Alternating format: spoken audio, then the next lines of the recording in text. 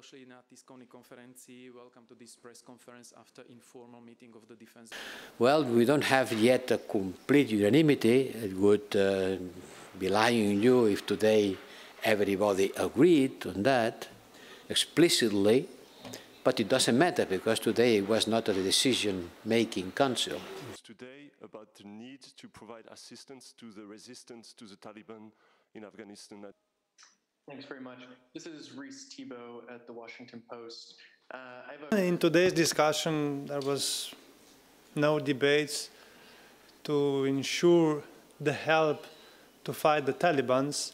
There were rather debates how we should set conditionality, in which conditions we can cooperate with the Taliban. So that was the main line of discussion.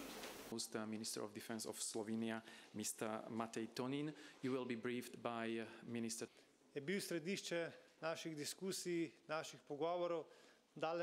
You know, with the Taliban, we will have to have a condition-based engagement. Let's call it like this, a condition-based engagement. We have to develop a condition-based engagement for everything, even to provide humanitarian assistance. I said the other day that the humanitarian crisis in Afghanistan can be one of biblical dimensions.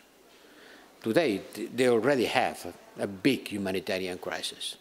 The drought, the climate change, the war, women taken out of the work, all that will create conditions in which the need for humanitarian help will increase.